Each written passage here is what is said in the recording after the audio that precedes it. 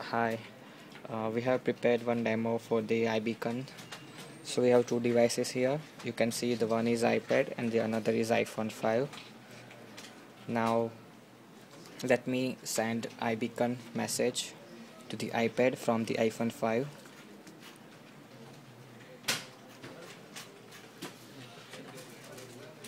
And when I see the my proximity, that you can see the device is near. Okay, now my another friend is taking this device far from me, and you can see the proximity will get changed according to that. It see the far is changed,